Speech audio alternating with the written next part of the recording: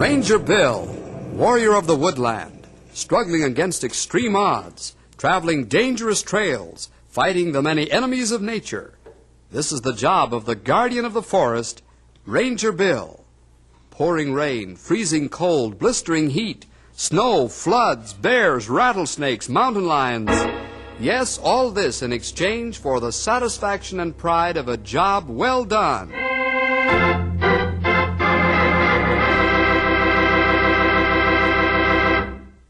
This is the time of the year when everybody feels especially cheerful and kind-hearted, isn't it? Certainly when we think of the great gift God gave us in His Son, the Lord Jesus Christ, we should be happy and thankful. We think of Christmas as a time of miracles, don't we? The greatest miracle, of course, was the birth of Jesus. But the other miracles I'm talking about are the changes that take place in the hearts of men. The spirit of peace on earth and goodwill toward men. Just now it's 3 weeks till Christmas, and there's a deep snow in Knotty Pine. In fact, many of the townspeople have hitched up their horses and sleighs and are out enjoying the brisk mountain air. Bill and the fellows are walking across town listening to the tinkling and jingling of sleigh bells. Boy, oh boy.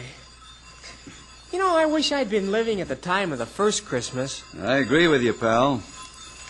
Imagine being out on the hillside tending sheep, and suddenly a heavenly host of angels appear, singing praise and glory to God and the baby Jesus. Ah, what an experience that must have been. You say plenty that time, Bill. Glory to God in the highest, and on earth peace, goodwill toward men.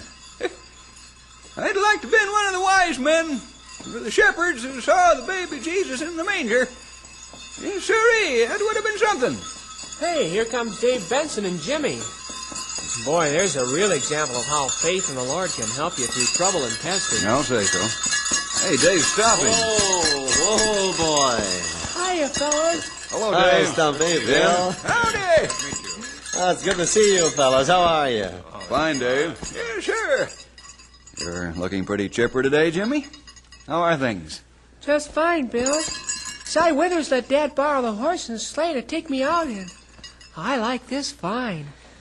Jimmy doesn't get out very much in the wintertime. This is such a beautiful day. I thought it might be one of the few days this winter that he could be out.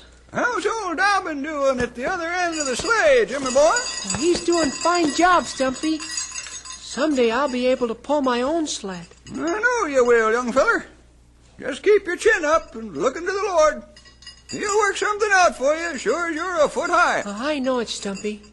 I never get discouraged. I'll say he doesn't. Jimmy has more faith and courage than any of us. Dave, have you made any arrangements to see a specialist? If you haven't, I know of one. Not yet, Bill. I'll drop over to see you later in the day. Well, I'll have to be leaving you. I'd better get Jimmy home. He's been out of his wheelchair quite a while. I'll be in the office, Dave. Come in anytime. Oh, thanks, Bill. Come on, Dobbin, let's go. Hey, Jonathan, hey, Mr. Dobbin. It's Gertrude. That's Stumpy's fault, not mine. Stumpy, you and your pet name. Stumpy, you always get in trouble. Maybe I should have called him, her, Dobbinette. Yeah, we should roll you in the snow for that one. You and whose army, Henry? Me, myself, that's... Hey, now he wants a snowball fight. Let's give it to him, Bill. Hey, Grandma! How about helping me out? Take that one. If you don't, this'll be Stumpy's last stand.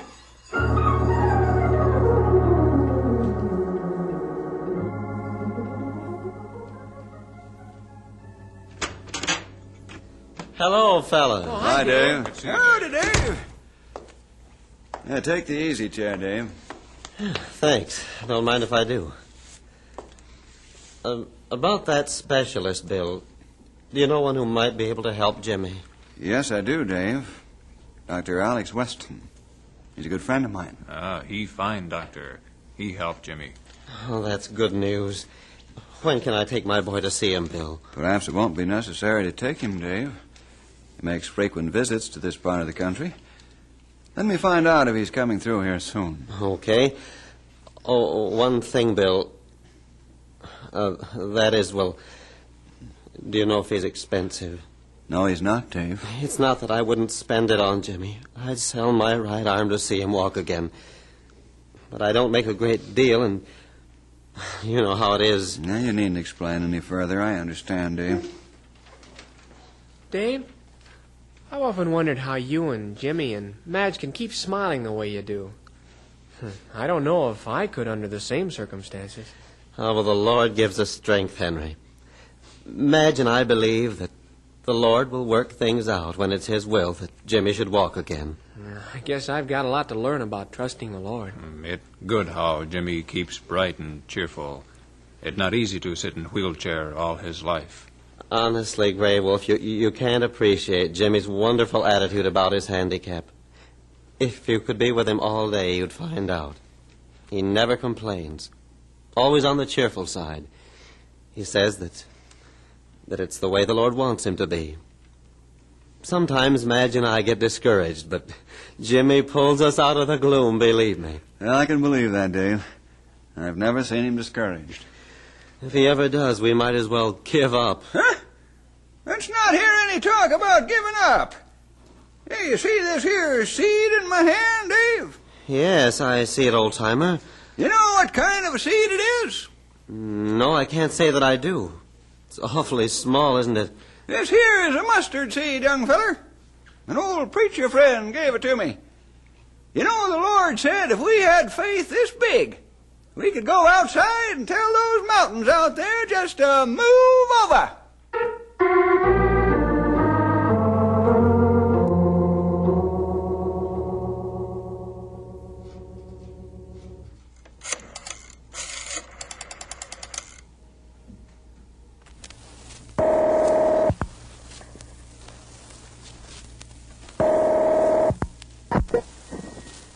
Dr. Weston speaking. Alex, this is Bill. Bill Jefferson, how are you? I haven't heard from you in 6 weeks. Is it that long, Alex? Honestly, time goes by like a jet plane. Say, will you do me a favor, old boy? You know I will. What's up? I'd like you to take a look at a friend of mine. Sure, I'd be glad to. Who is he? Name's Jimmy Benson. He's 10 years old and hasn't walked since he was 2. Took a tumble down the basement stairs and hasn't walked since. I'm interested. Let's see. Look, I'll be down first thing in the morning.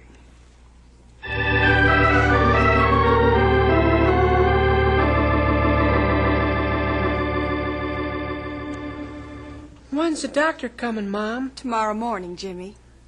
Is he real good? Well, I don't know, Jimmy. Ask your dad. He knows more about it than I do. Well, all I know about him is what Bill told me, son. But let's keep trusting the Lord, shall we? Don't worry about a thing. Well, I'm not worried, Dad. I know the Lord loves me, and He wouldn't let anything happen to me that wasn't good for me. And that's why I never felt real bad because I couldn't walk. Jesus knows why, and He's got some reason for it. Yes, Jimmy, the Lord's got some reason for it. I know He has.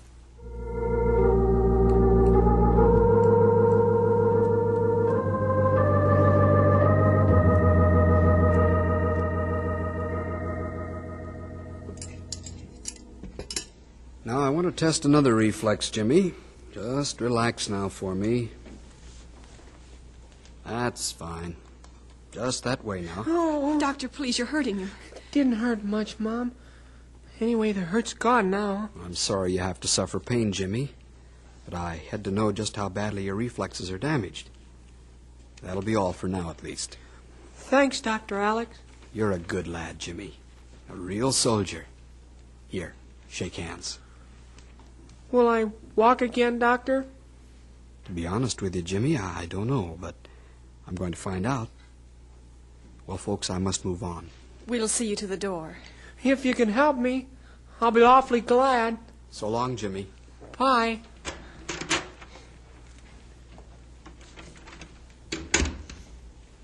What's your real opinion, Doctor? Yes, please tell us the truth. We can take it. Alex, Madge, and Dave asked you the big question. What's the answer? I'm thinking how nice it would be if I had the power to heal like the apostles. I'd walk over to Jimmy, take his hand, and command him to walk. But the Lord hasn't given me that power. You mean, then, that there isn't any hope outside of a miracle from the Lord? I didn't say that. You mean that maybe... All I can say is I found certain symptoms that tell me that Jimmy's condition can be corrected. I wouldn't say more than that. Oh, that's wonderful. You mean he can walk and run like other children? That's what I'm hoping for. I'd like to have my diagnosis checked before I make a final statement. To find out, I want to send you to a specialist friend of mine in Baltimore. Will you go? Oh, sure, anytime you say. Only... Yes? Only what? Nothing, Doctor. Nothing at all. It'll have to be by plane. Going by train or auto would be too hard on the boy. When do you want us to take him? In about 3 days, Dave. Meantime, I'll make arrangements with this friend of mine.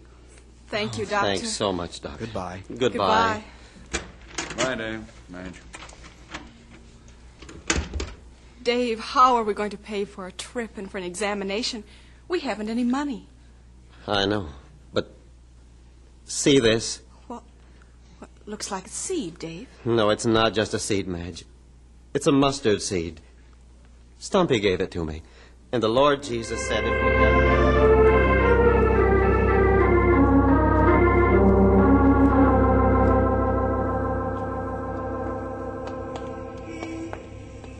You like Jimmy, don't you, Alex? How'd you know? I could see it in your face. Bill, I know perfectly well what Dave meant. It's too bad they're so short of money. I'll set up the appointment all right. I hope they can make it. They'll make it all right. Huh? What do you mean? You don't buy plane tickets with your personality, you know. No, I never have yet. But you set up the appointment with Dr. Fitzgerald anyway, and... Dr. Fitzgerald, how'd you know I was talking about him? Elementary deduction, my dear Watson. He's the best orthopedic surgeon in the country. And for Jimmy, you wouldn't recommend anybody but the best.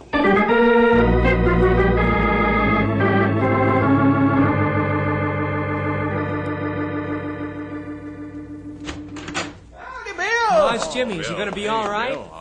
Fellas, please don't ask me to answer questions right now. I know you're very anxious to know, but I've got a deadline to meet.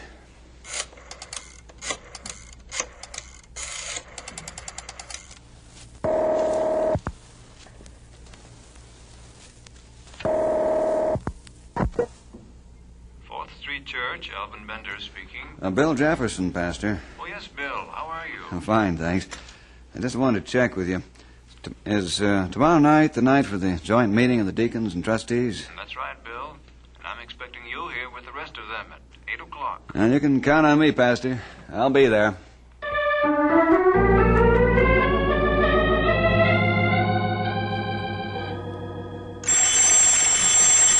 Our busy day.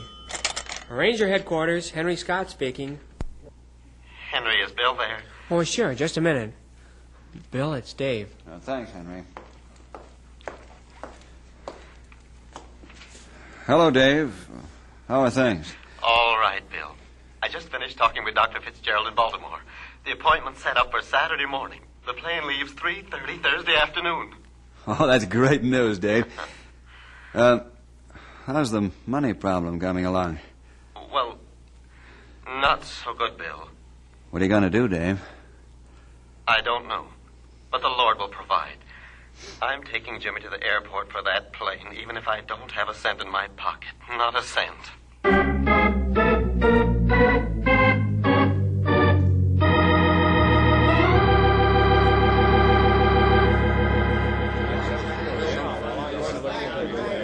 Gentlemen, please come to order now. Come to order.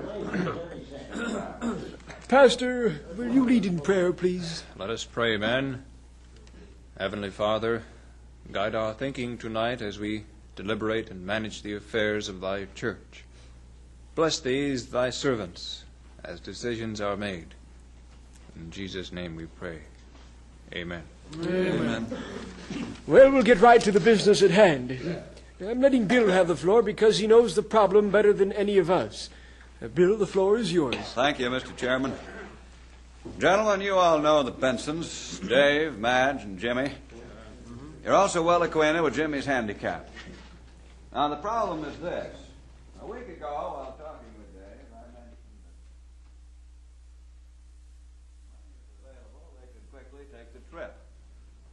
Therefore, gentlemen, I propose that our church finance Jimmy's trip east so that the boy might take full advantage of this wonderful opportunity toward his recovery. I make this a formal motion.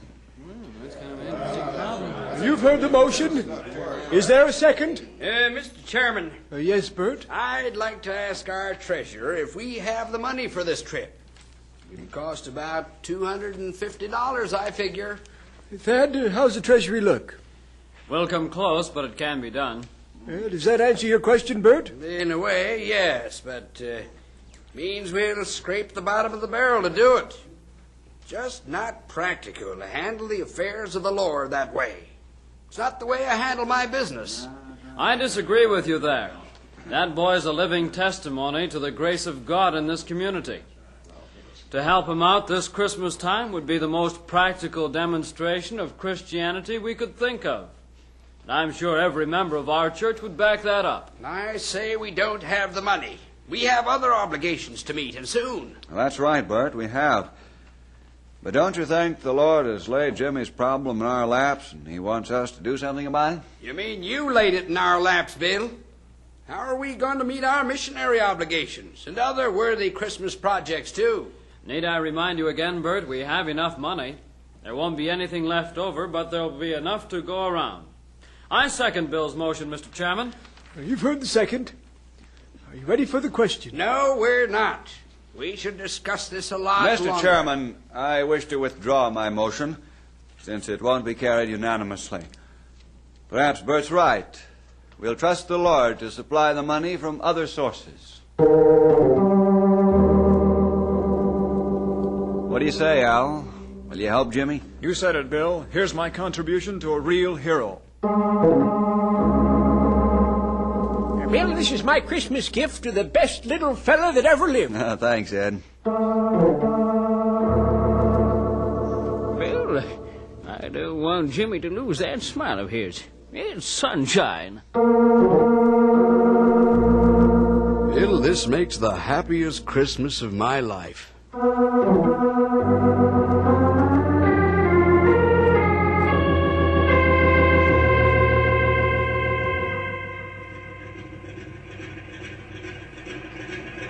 Oh, Dave!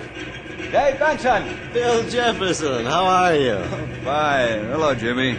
Oh, Bill. All set for the plane ride, Jimmy? Yeah. Dave, have you got the money? Bill, all I've got in my pocket is $2.53. Still trusting the Lord for the money? Certainly am. Good for you. Look, Dave, here's an envelope. It's got something in it for you. From the Lord. Say, it feels like... Madge, look what's in this envelope. Oh, Dave. Dave, it's wonderful. Oh, praise the Lord. He's answered our prayers.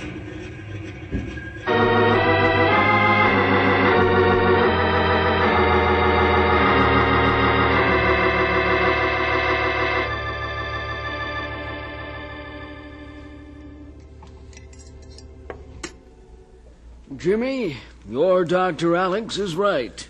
You mean maybe I can... Yes, that's what I mean. Dad, the doctor says maybe I can walk again. Did you hear that? Thank you so much, Doctor. Will it mean an operation? Yes, it will. There are some bones which need to be straightened out. That's the first step, but then there is much more to it.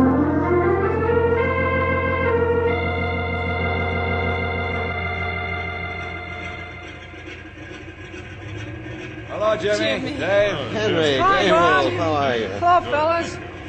Sure feels good to be back home. Dr. Fitzgerald is a fine doctor. What'd he say about your legs, young feller? Stumpy. He said he could fix me up so I could walk again. Only not right away. How's that, Jimmy? Why not? Yeah, what's wrong?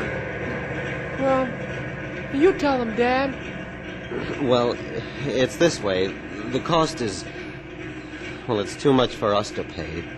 But But that's all right. When the Lord wants me to walk, He'll give Dad the money. Oh, yes, Jimmy. Sure he will. He'll give us the money. Don't you worry.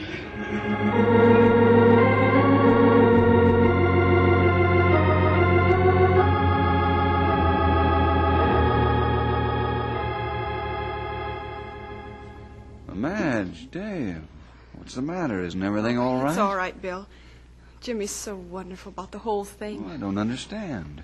Bill, it just about tore my heart out to tell Jimmy that we didn't have the money for the operation and the treatments. And then Jimmy took my hand and told me it was all right. Said that when the Lord wanted him to walk, he'd give us the money. Dave, Jimmy's right. Well, it's certainly a rebuke to us for our lack of faith. And yet, what can we do? Dave, have you got that mustard seed yet? Huh? Oh, yes, Bill. It's right here in my pocket. Better dig it out, Dave. And remember that what faith has accomplished in the past can also accomplish in the future.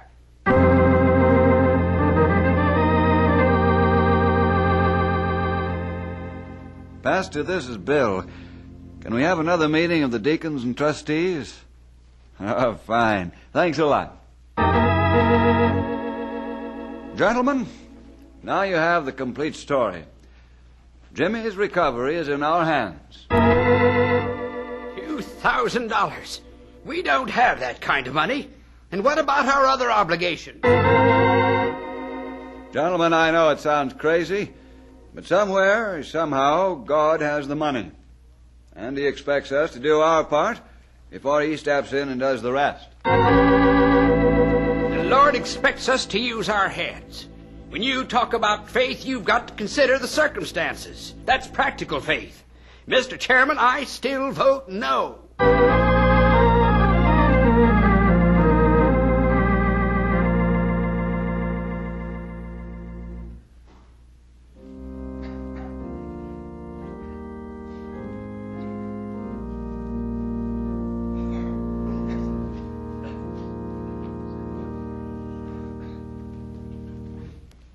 Friends, before we have the message of the morning, there's a young man in our congregation who'd like to say a few words to you. Jimmy Benson. Go ahead, Jimmy. Thank you, Pastor.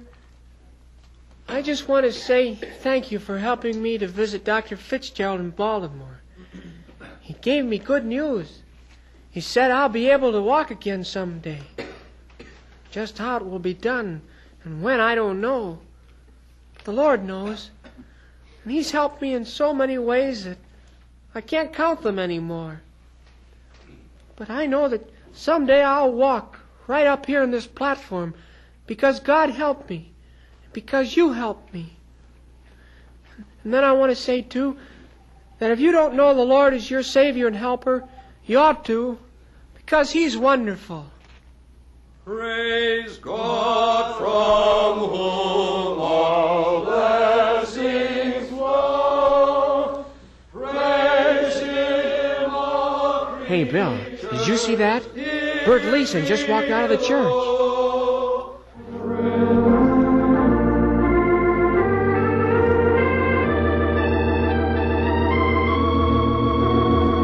Yes, operator. Dr. Benson Fitzgerald. Simpson Hospital, Baltimore. The call is urgent.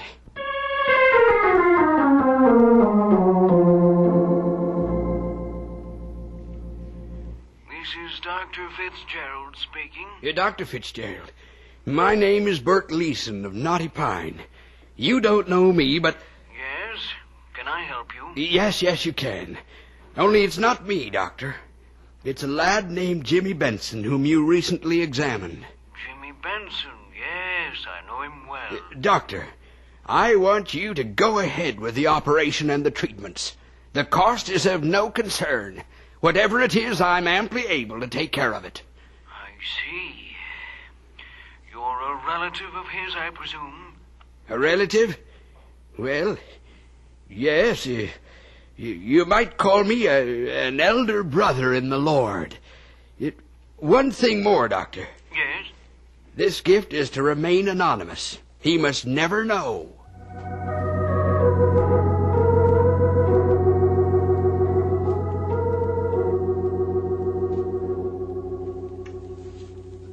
Hello, Jimmy. How are you? You were a brave little fellow.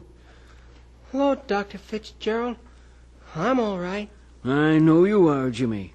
Because you're trusting the Lord, aren't you? Yeah. Because he said, underneath are the everlasting arms.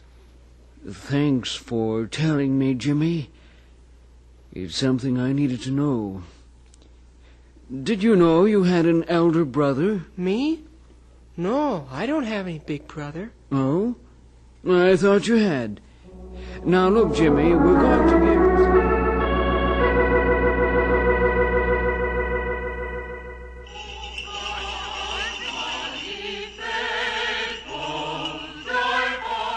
Boy, Bill, I'm so happy for Jimmy. I don't know what to do with myself. The operation's over. Jimmy's already back in Knotty Pine.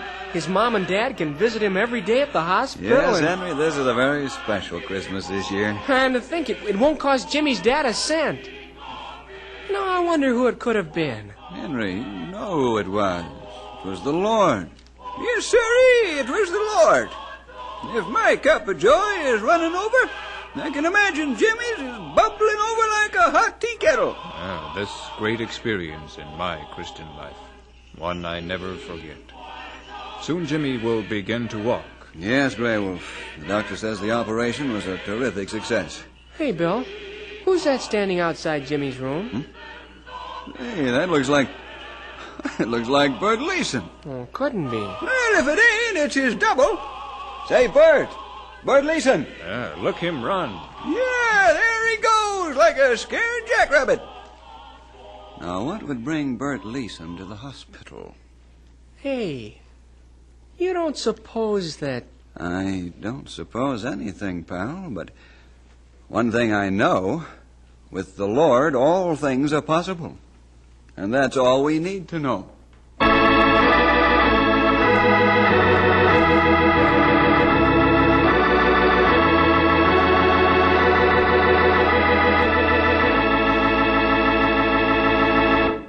Yes, Bill, with the Lord, all things are possible if we have faith as big as a mustard seed. And now, boys and girls, I want to present Ranger Bill Jefferson, who wants to talk with you for just a minute. Go ahead, Bill. Thank you. Fellows and girls, I hope you enjoyed the story today about Jimmy Benson, a boy who knew the meaning of pain and handicap and trusted God through it all. Jimmy puts many of us to shame, both young people and adults, who are blessed with so many wonderful things and don't thank God for them. And God helped Jimmy, didn't he? And made him well again, so that he could walk and run like all the other boys. But the thing that Jimmy was most thankful for was that he found the Lord Jesus to be the best friend he had in the world. Can you say that? The Lord Jesus is the very best friend I have in all the world. If you can't, here's how you may do it, and mean it. Just say to him in prayer, Lord Jesus, come into my heart right now. And he will, because that's why he came into the world so many years ago. I hope you'll do it, and write me about it. Thank you, Ranger Bill. And may we say Merry Christmas? We'll see you next week for more adventure with Ranger Bill!